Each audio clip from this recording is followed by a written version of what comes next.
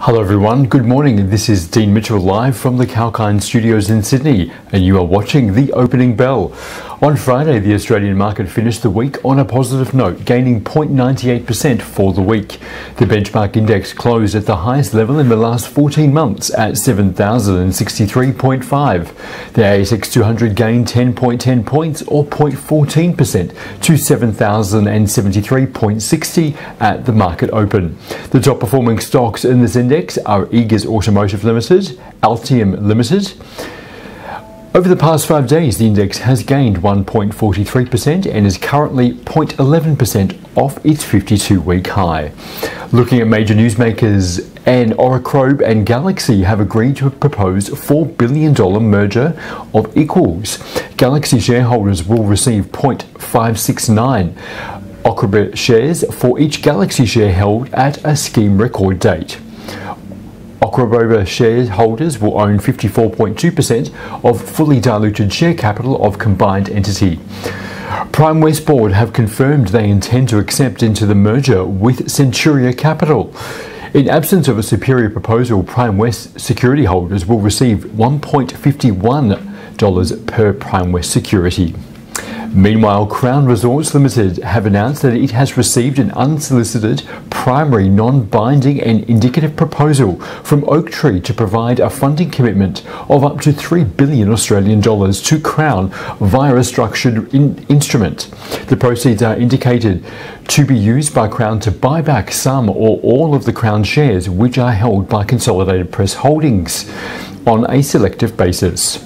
Chalice Mining has entered binding agreements to buy 4 additional key private properties at its Julimar Nickel Copper PGE project. And Santos notes the announcement from Fitch Ratings and assigning Santos a BBB credit rating with a stable outlook. Carpentaria Resources announced placement of 75.8 million new fully paid ordinary shares at 0.033 per share.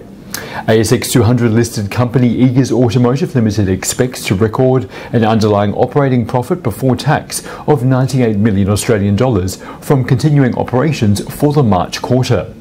While Seven Group Holdings announced fully underwritten $500 million equity raising to provide a balance sheet flexibility of strong operating performance.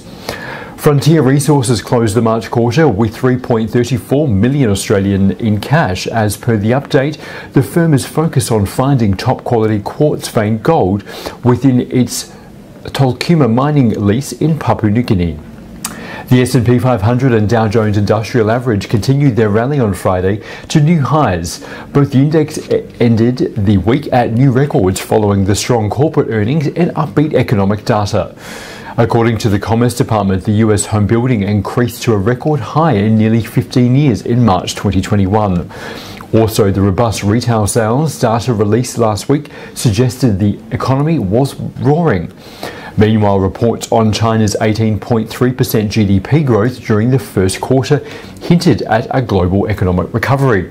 The performance of stocks in basic materials and utility sectors offset the decline in technology shares on Friday. The S&P 500 surged 0.36% to 4,185.47. The Dow Jones grew 0.48% to 34,200.67. And the Nasdaq Composite Index rose 0.10% to close at 14,052.34. The small cap Russell 2000 was also up 0.25% to 2,262.67. The US dollar fell to a 4-week low on Friday after the sharp fall in the benchmark US Treasury yield on Thursday, as investors increasingly accepted the Fed's decision to keep an accommodative policy stance for longer than expected. The dollar index dipped to 0.14%, with the Australian dollar falling 0.23% to 0.7732 on Friday.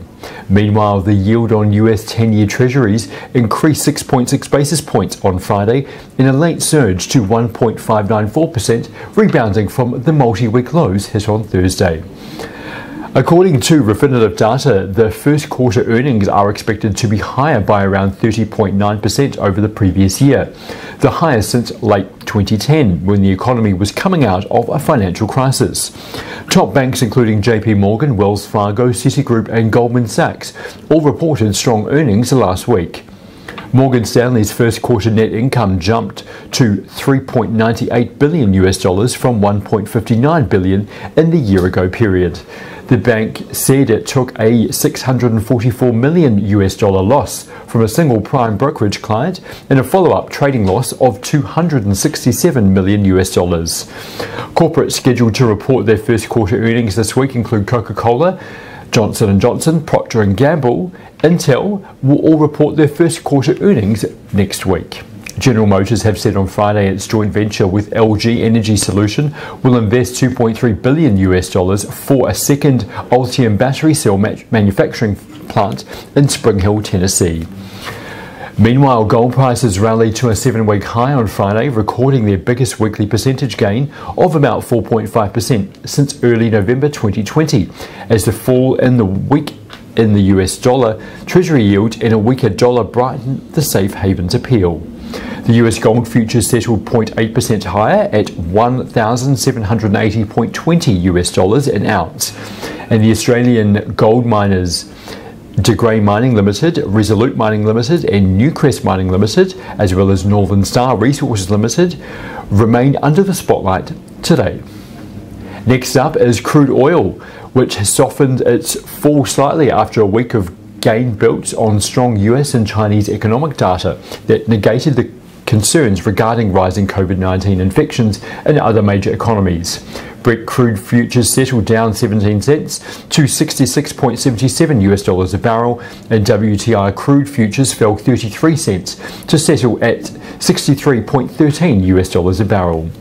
Oil producers Santos Limited, Woodside Petroleum Limited, Oil Search Limited and Vintage Energy Limited could show some weakness today. Meanwhile, Bitcoin, the world's biggest cryptocurrency, fell as much as 14% to 51,541 on Sunday, reversing most of the big gains it made over the past week. Some experts have been hinting at a blackout in China's Xinjiang region, which reportedly powers a lot of Bitcoin mining, for the probable reason of the sell-off, while others have been pointing at sharp drops in hash rate due to the outage. Well, that is all for now. I'm Dean Mitchell. Please keep watching Kalkine TV.